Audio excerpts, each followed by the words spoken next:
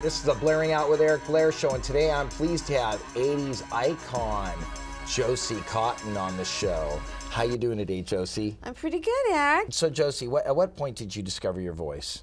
I discovered I had a love for singing when I was in grade school in choirs, and just enjoyed the feeling and sound of harmonizing with others.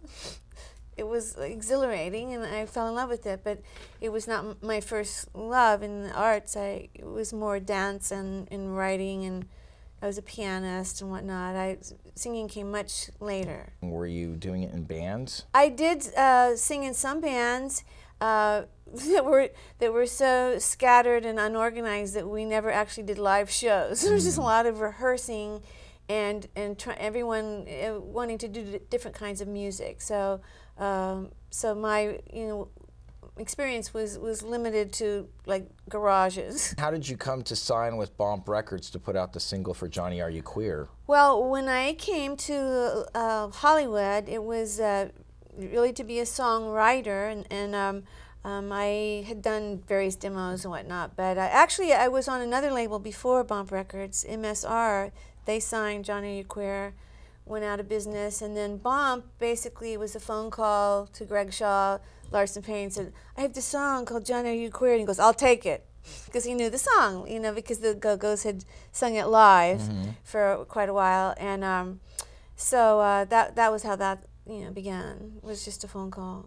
So now, what was the relationship with the Johnny Are You Queer and the Go-Go's? Did you shop it to them, or what happened with that? Yeah, there's a lot of misinformation about that. Basically, it started off as a fear song. It was like one line out of a fear song was, Johnny, are you queer? Johnny, are you queer? It was very frightening, as all their songs are, which is why we love them. But the Payne brothers, who were working with the Go-Go's at the time, they pretty much discovered the Go-Go's at the Mass. Very few people know that. They were working with Fear, Levi and the Rockettes, and Jane Whelan made the comment, all the cute boys are gay, in a very cute little girl voice, and it really was a phenomena going on. So he and his brother, Bobby, wrote the song more as a blues song for teenage girls, and they took this really hardcore punk line and made it into a very poppy, tongue-in-cheek and innocent, and really a song about unrequited love that has all kinds of ways of interpretation, which is why I think everyone got so upset. They didn't know what was happening, nor did I. It was a big blur of misinterpretation going on. So you end up doing the song. When they parted ways, the Go-Go's and the Payne brothers, they took the song from the Go-Go's and forbid them from singing it again. They never recorded it.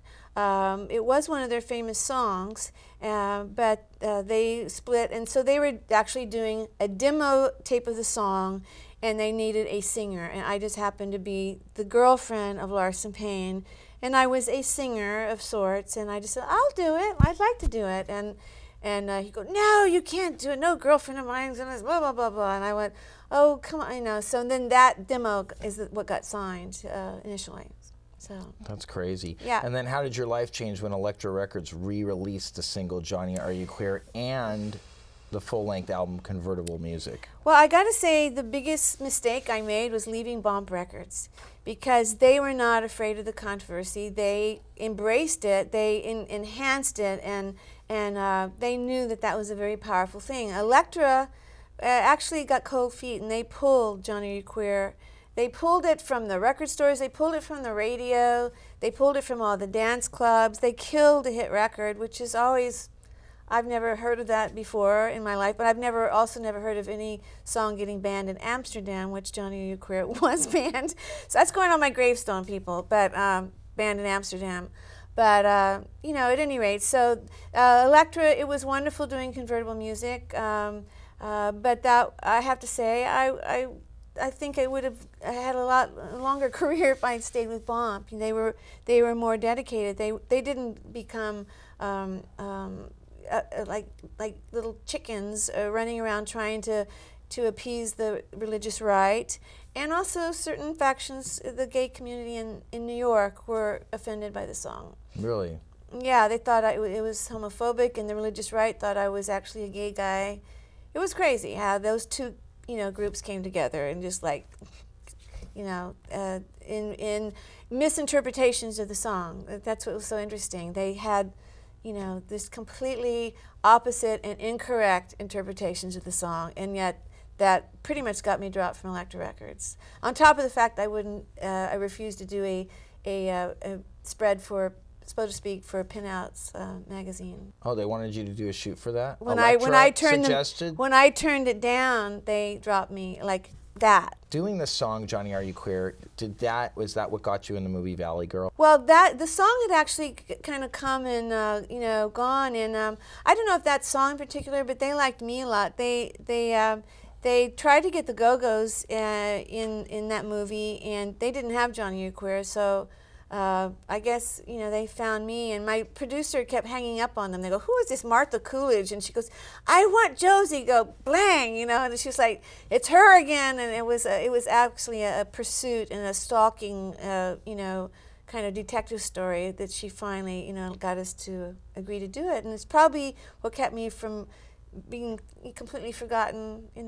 What was it like filming the movie Valley Girl with Nicolas Cage and E.G. Daily? Well, E.G. was a very cool girl, and I became friendly with her. And Nicholas actually asked me out at some point, and I turned him down. And so why'd you do that? Well, I had a boyfriend. I've always been very. Oh, the guy in the band. Well, he was my producer. Yeah. So yeah, I turned down all kind. I'm like, I stay in one relationship, and it's like one nightmare at a time. It's how I live. Mm-hmm. But I'm just kidding. No. Don't take anything I say seriously, but it was just short. I didn't know this movie was going to be a cult classic, and that all these teenage boys were going to kind of fall in love with me or come of age, or it was going to change the face of music. In a way, it kind of did, and so of actual alternative music becoming mainstream and whatnot. I thought it was more for girls and fashion, but it was actually more for guys. The guys I meet in their 30s, that was their like, I can be artistic and I can be hardcore, and I mean all these they don't have to be a dumb jock. Not that all jocks are dumb, but some are, and especially at that time, they kind of ruled the high schools. And so that movie, I was in and out so fast. It was just 2 days, and I didn't know. I thought it was like, I called it the movie that wouldn't die. It was like, that's one of my favorite movies. I go, really? I've only seen it once. And I've only seen it once. It's amazing. You need to rent it. Really? Yeah. You need to rent it, the remastered version. The remastered? With interviews. It has current interviews with Nicolas Cage and Martha Coolidge and the whole cast. They interviewed me for that too. You're probably in there. And then a lot of people may not know this, but E.G. Daly's mom owned the Anti-Club. Am I right? And see, this is what I didn't know. Yeah, she did. I did not know that. I think she used to work there as a bartender a little bit too. Did you go to the premiere? You know what? I blew it off. Okay, so where did you get that skirt with the race cars on it? Oh, isn't that cute? I love that. Yeah, that was one of those punk rock stores on Melrose. one of those ones. And you picked it out? Of course, nice. yeah, and and I had a matching purse and all that. Somehow it's gotten lost. I still have the purse, but yeah, it was it was a race car kind of deal. It was really cool. On your next album, From the Hip. Yes. Lindsey Buckingham makes an appearance on a song called Way Out West. Yes. Now tell me about that. Well, that was a fluke occurrence. I was in England finishing up that record with Roy Thomas Baker. And he was also producing the Cars over there, and then Lindsey was hanging around, and so he says, "Lindsey, would you mind throwing some guitar on there?" And he goes, "Oh yes." So it was very spontaneous, and he just pretty much did it. He was an amazing guitar player, is amazing. So yeah, that would just all went down very fast.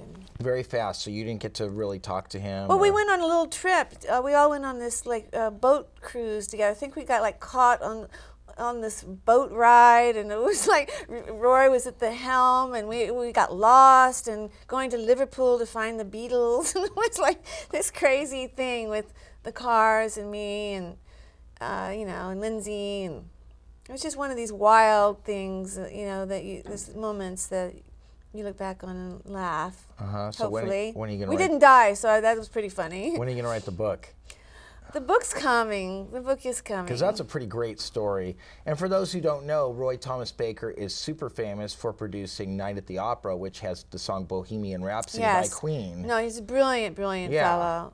And yeah, so he was just one of the all-time great producers from that era, and he had taken over Elektra Records when they fired my producers, and then he came on to finish the record up, and so How would you describe the sound of that record? Because he was very into big backup vocals and punchy snare drums, and Well, I mean, he came in at the end, so a lot of it had already been put down and whatnot, but.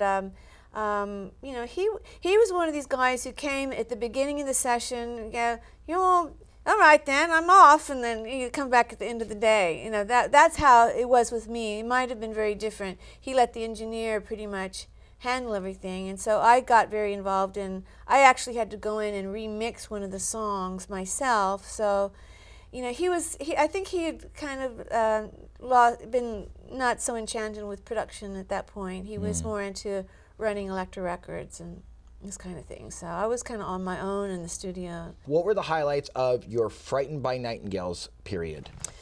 My Frightened by Nightingales, I mean, in terms of a pop song in the world tonight was the most pop related song. That was at the point in my life when I was doing records and then running as fast as I could, running the other way so no one could hear the records. I really was so disenchanted with the music business.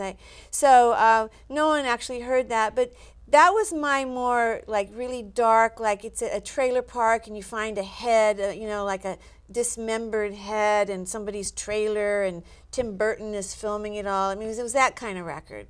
So darker, Okay. like yes, really dark, like grisly. And what year was that? I don't even know. It was like the 90s something. Okay, something. all right. I don't know.